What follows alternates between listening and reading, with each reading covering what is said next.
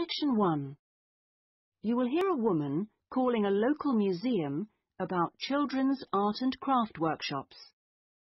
First, you have some time to look at questions 1 to 5.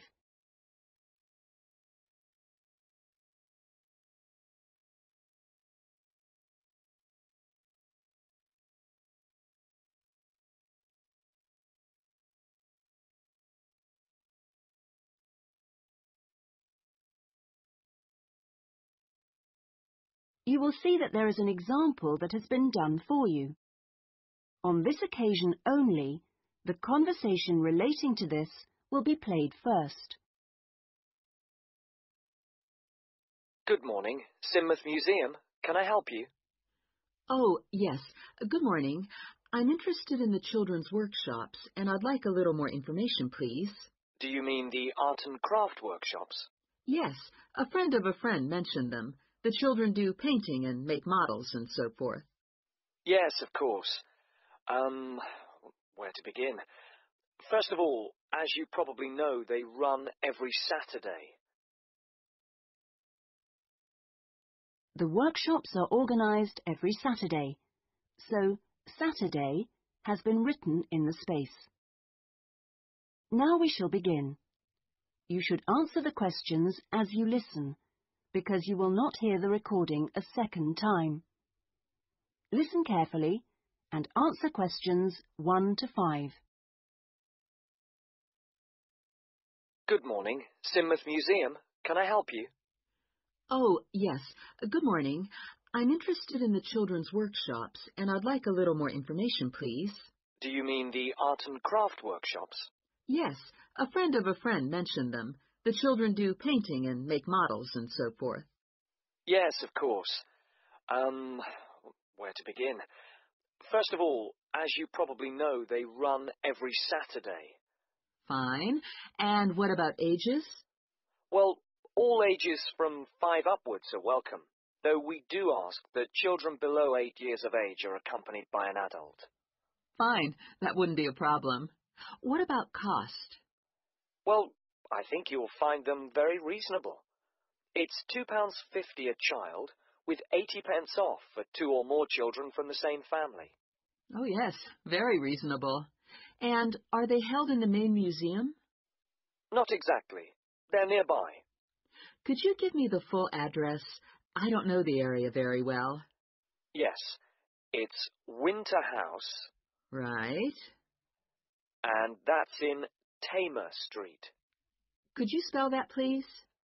Yes, Tamer Street. Lovely. And I do need to tell you that there's a security entrance, so you need to press the green button for someone to let you in. Don't press the red button, please. But don't worry, it's all clearly labelled. Okay. And one more question. Is parking available nearby? We're driving in from out of town. Your best bet is to leave your car at the back of the library. On a Saturday morning, there are plenty of spaces there. It's right next door to the museum. And can I ask about booking places? Yes, and I must tell you, you really should book by calling the education department here. Oh, I'm sorry. Should I have rung them instead of the main museum number? No, that's fine this time. Please don't worry. But for future reference, I'll give you the direct number. It's 200 765. Great. I've got that. Before you hear the rest of the conversation, you have some time to look at questions 6 to 10.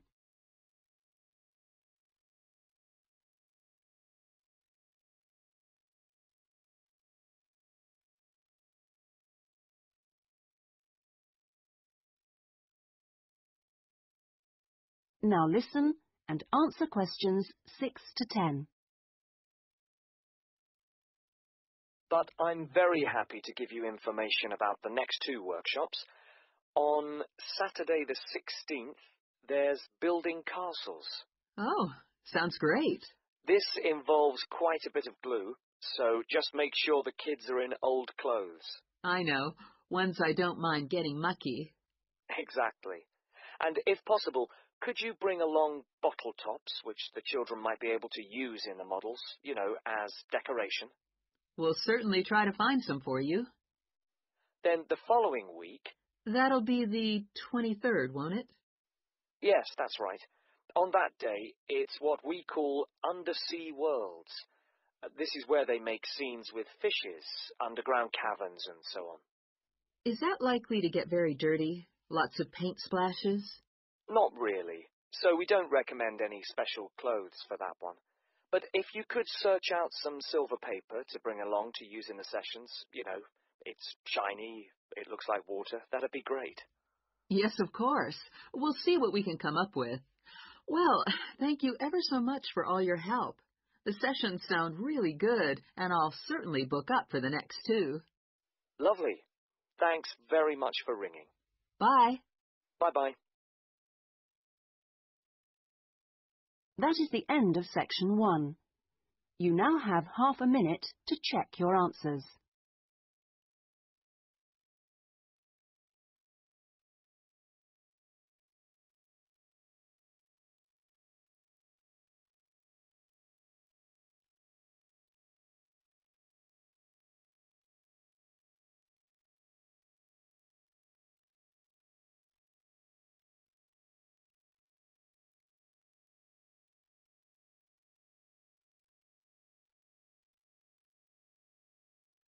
Now turn to section 2.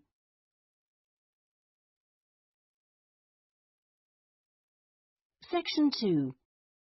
You will hear a customer services official giving information to a passenger at a railway station in a town called Trebirch. First, you have some time to look at questions 11 to 17.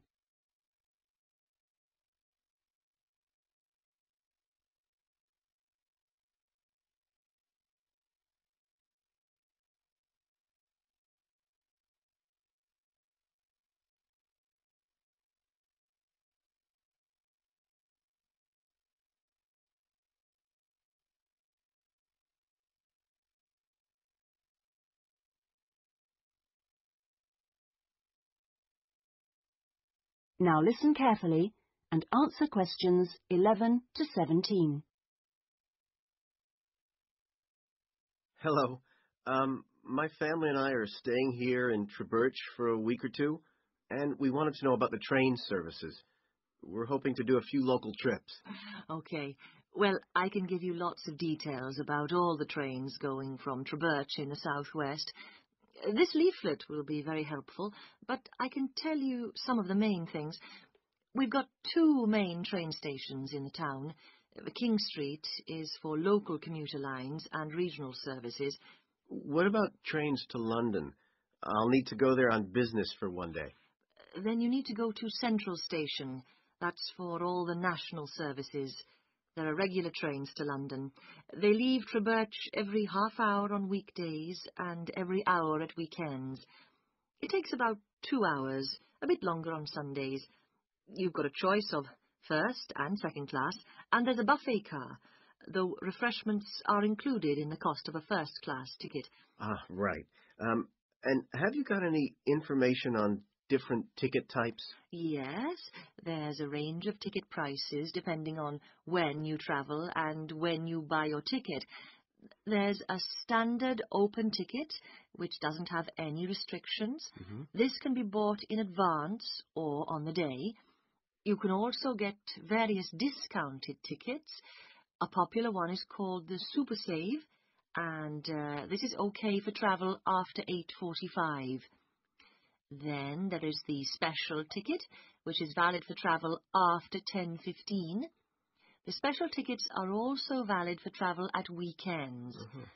The cheapest tickets are called advance, and you have to buy them at least 6 days ahead.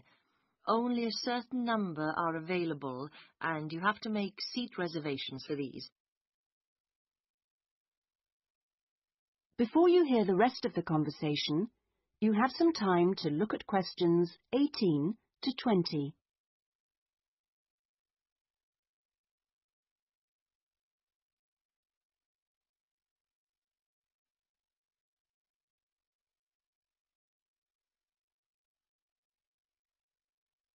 Now listen and answer questions 18 to 20. Thanks. And are there lots of places to go to around here? Oh, yes. You can enjoy many days out. There's the Merthyr Mining Museum, which is only half an hour from Birch by train. Your children will find it just as fascinating as any theme park, and they can ride in the original miners' lifts and on the coal trains. There are special excursion tickets which include entrance fees. Mainline trains also offer direct services to Bristol, where you can visit the docks or spend a great day out with the children in the zoo, which is set in the parkland that used to surround the old castle. Special family away day fares are available for this service now during the school holidays. Alternatively, you can be in Birmingham in only an hour and a half, where there's lots to see and do, including the new and internationally acclaimed climbing wall built on the site of the old aquarium. We will also be running a special service to Newport when the new Science Museum opens next year, as we anticipate a lot of visitors in the opening weeks. I'd advise you to call early to book your tickets. Is that okay? Yes, thanks. That is the end of section 2. You now have half a minute to check your answers.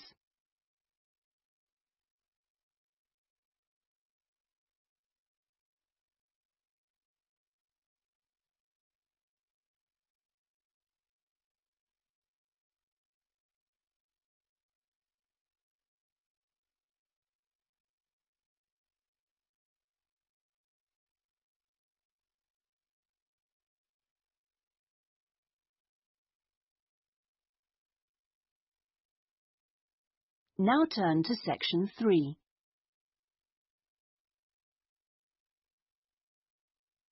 Section 3.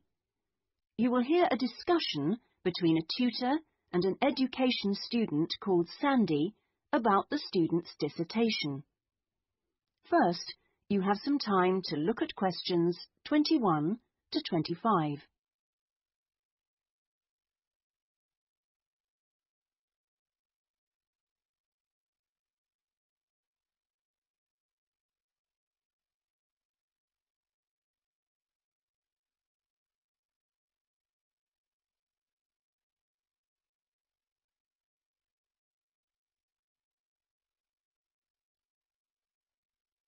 Now listen carefully and answer questions 21 to 25.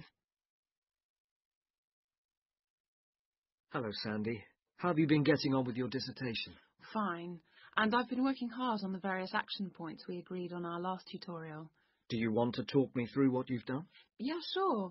Well, we agreed on 3 main targets for me to aim for. The first one was to find out about suitable data analysis software. Yes. And what I decided to do was to look through catalogues specialising in IT. That's a good idea. What did you come up with? I found the names of 2 promising ones. Right. But I also thought it'd be worthwhile talking to a lecturer. Oh, right. Who did you see? Jane Prince. Do you know her? She's in the computer centre? Yes, of course. She's the new head. Yes, well, she was very helpful. Oh, that's good. Did she suggest anything in particular? Yeah, she recommended software called VVAT and said I should book up for a couple of practice sessions using VVAT. Great. I'm sure you'll find them useful. And, of course, the second target was to draw up a survey checklist, which Yes, you emailed me it last week. Have you had a chance to look? Of course. I think it's good. Very much on the right lines. I'd say your first 2 sections are spot on. I wouldn't suggest that you change anything there, but in section 3 you really do need to have questions on teaching experience. Yeah, I was thinking that section looked a bit short. Right. And my third target was do further reading on discipline. Oh, yes. I mentioned a couple of writers, didn't I? Yes, well, I got hold of the Banerjee, and I thought that was excellent, but I'm afraid I didn't manage to get hold of the essays about classroom management. You know, the ones by Simon Erickson. The bookshop said it was out of print, and the library doesn't have a copy. Oh, right. And I'm afraid I've lent my copy to another student. What I suggest you do is try the library again. This time apply for it through the service called Special Loans. Have you done that before? You're entitled to 6 books a year. Yes, no problem. That's what I'll do. So, lots of useful work done. Before you hear the rest of the conversation, you have some time to look at questions 26 to 30.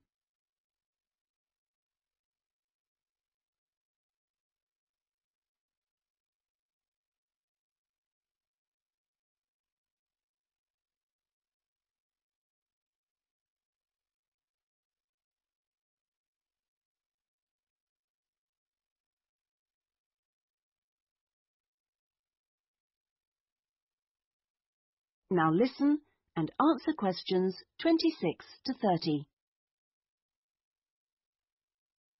So let's look at some new targets. We'll start by having a chat about your Chapter 1. I very much enjoyed reading it. Your written style is very clear, and you've included lots of interesting descriptions of education in your target area. I've just got a couple of suggestions for some additional work. Of course. Could I just ask, what do you think I should call it?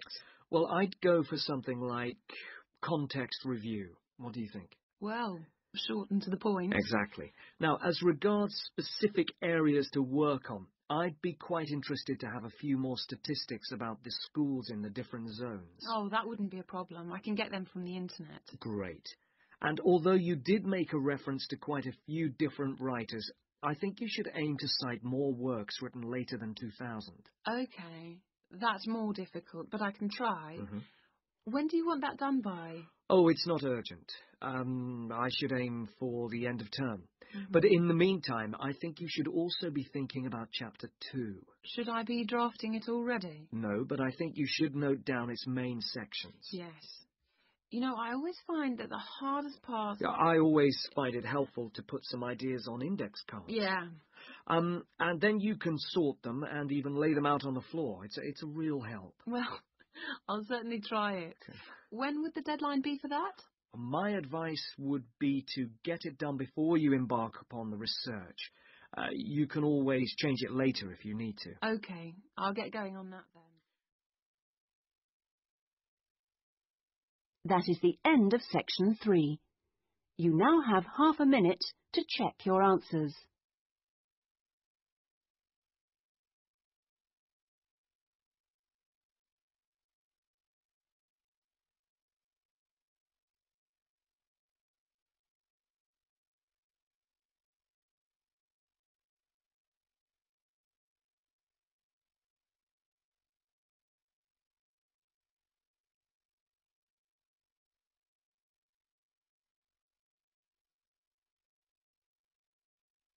Now turn to section 4.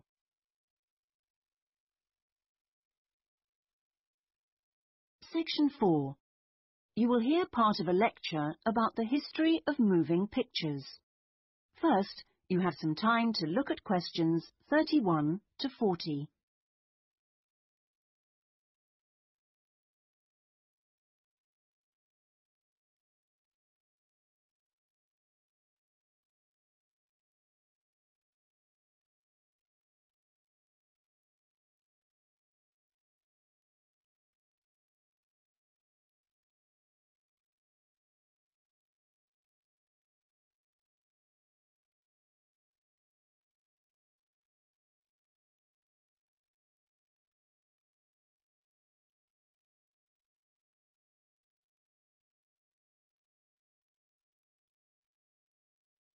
Now listen carefully and answer questions 31 to 40. Many believe that the story first began in America in 1877, when 2 friends were arguing over whether a horse ever had all 4 feet, or hooves, off the ground when it galloped. To settle the bet, a photographer was asked to photograph a horse galloping, and the bet was settled because you could see that all the hooves were off the ground in some of the photos. What was even more interesting was that if the photos were shown in quick succession, the horse looked like it was running, In other words, moving pictures. The person who became interested in taking the moving pictures to its next step was the famous American inventor Thomas Edison. Actually, he didn't do the work himself, but rather asked a young Scotsman in his employ to design a system, which he did.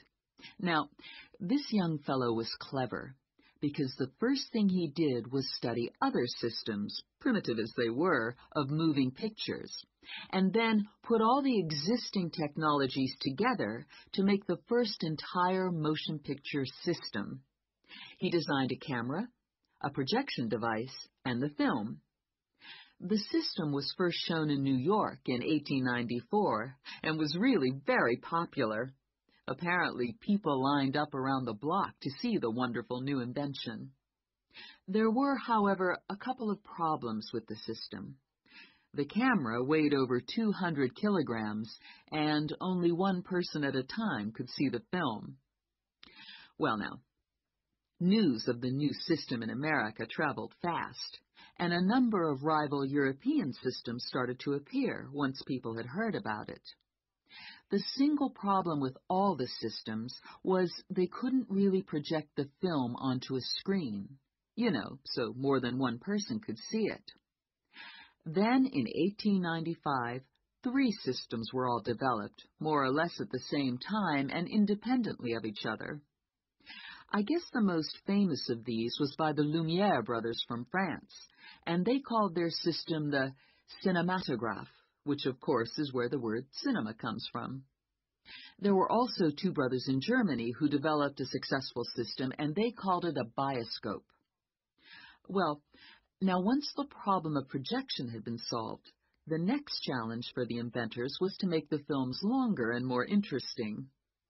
A continuing problem at the time was that the films had a tendency to break when they were being played, a problem which was caused by the tension between the 2 wheels, or reels as they are called, which hold the film. Now, this problem was solved by 2 American brothers. They developed the Lantham loop, which was the simple addition of a 3rd reel between the 2 main reels, and this took all the tension away, with the result that the film stopped snapping.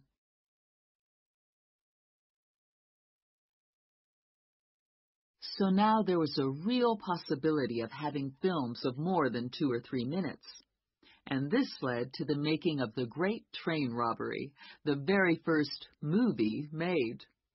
It only lasted 11 minutes, but was an absolute sensation, and there were cases of people watching the movie and actually fainting when the character fired a gun at the camera. Almost overnight, movies became a craze, and by 1905, people in America were lining up to see movies in store theaters, as they were called then. I guess the next big step in terms of development of technology was to have people actually talking on the film. And the first step towards this was in 1926, when sound effects were first used on a film. It wasn't until the following year, however, that the first talkie, as they were called then, was made. This film featured actors speaking only during parts of the film, and was called The Jazz Singer. And it wasn't until 1928 that the first all-talking film was produced, and this was called The Lights of New York. Unfortunately, the sound on this early film was not very good, and I believe they put subtitles on the film. That is, they printed the dialogue along the bottom of the film to compensate for this poor sound quality. Now, with the addition of sound, moving pictures became far more difficult to make. That is the end of section 4. You now have half a minute to check your answers.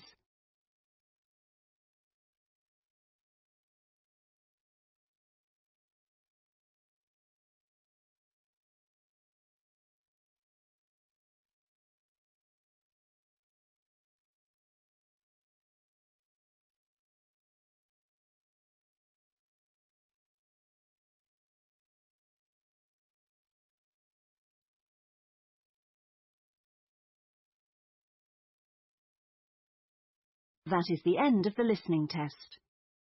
In the IELTS test, you would now have 10 minutes to transfer your answers to the listening answer sheet.